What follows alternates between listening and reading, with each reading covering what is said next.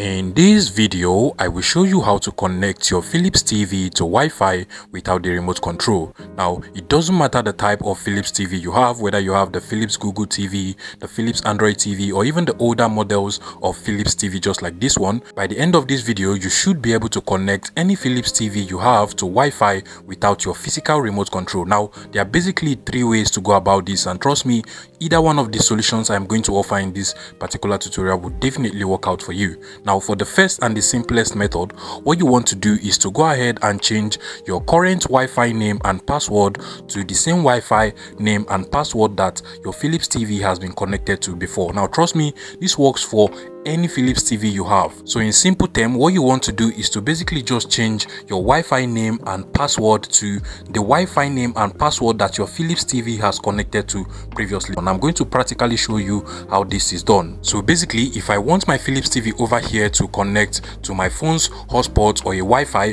what I will just do is to go ahead and change the Wi-Fi name and password of this phone to the exact Wi-Fi name that the TV has connected to before. So you basically just want to head over to the hotspot settings of your phone if you're connecting to a hotspot, or the Wi-Fi settings of your Wi-Fi if you're connecting to your Wi-Fi. Now, what you want to do is to look for the portable hotspot settings, and then you want to make sure that portable hotspot is turned on, and then under the set portable hotspot option over here, you basically want to change this SSID option, which is basically your Wi-Fi name or your hotspot name, and then you also want to change the password of your hotspot as well. I'll go ahead and change mine to the exact Wi-Fi name and password that my Philips TV has connected to previously.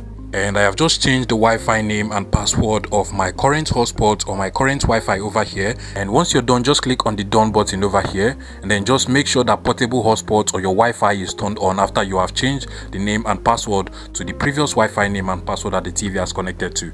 Now, at this point, you just want to go ahead and give your Philips Android TV, your Philips Google TV, or the older model of Philips TV some few seconds, and trust me, the TV will automatically connect to your new Wi-Fi, thinking that it is the previous one. If you wait for about 2 to 4 minutes and it still does not connect, another thing you can actually do is to just go ahead and turn off the TV and then turn it on again, and trust me, the TV will automatically search for new Wi-Fi network, and then it will automatically connect to your new Wi-Fi, thinking that it is actually the previous one that it has connected to before. But if this solution does not work out for you, then you want to go ahead and try my second solution in this video. For the second method, you want to go ahead and connect your Philips TV to Wi-Fi using a keyboard. In case you do not know, you can actually control most Philips TV, obviously not all the Philips TV, but most Philips TV, you can actually control them to connect to Wi-Fi using a keyboard. This particular trick actually works most of the time with Philips Android and Philips Google TV, and it also works in some older models of Philips TV, but basically that is why I have a Philips Google TV over here. In this case, you will definitely be needing a wired keyboard or a keyboard with a USB dongle just like this one. What you want to do is to go ahead and connect the USB dongle to any of the USB ports on your Philips TV, and you're good to go. I'll go ahead and connect mine, and once it is connected, you can now use these navigation buttons, usually at the right hand side of your keyboard, to navigate through the TV and connect it to Wi-Fi. So basically, you can just navigate just like so, and you can literally see mine is currently working. Once I get over to the Wi-Fi settings over here, I'll just go ahead and select it by clicking on the enter button, and from here I can now turn on Wi-Fi, connect to my Wi-Fi without any issue.